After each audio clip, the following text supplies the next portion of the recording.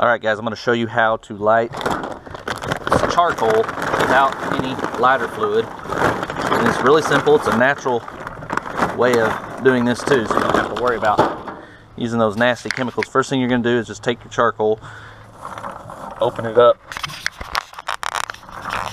Open it up here, like such. And then what you need is some paper towels. What you're going to do with the paper towels, this may be a little too much, but just for the sake of the video here, take the paper towels, you're going to fold them up, kind of like you're going to make a cup. And then you're going to take some old cooking oil.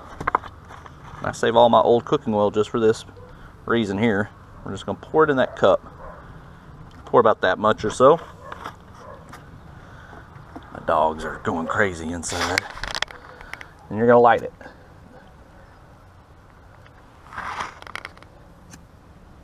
And what that essentially is going to do is just going to create a grease fire. And once we get it lit, as it kind of starts to burn down to the grease, what we'll do is we'll build our little pyramid with our charcoals. So we'll get this going. Now we're going to start doing our pyramid here. So we'll take our charcoals and start just kind of stacking them up. Be careful, it gets a little hot. In fact, I'm going to use these leather gloves here. Make it a little easier. Just kind of push that in. You don't want to put the fire out. Just keep building it around.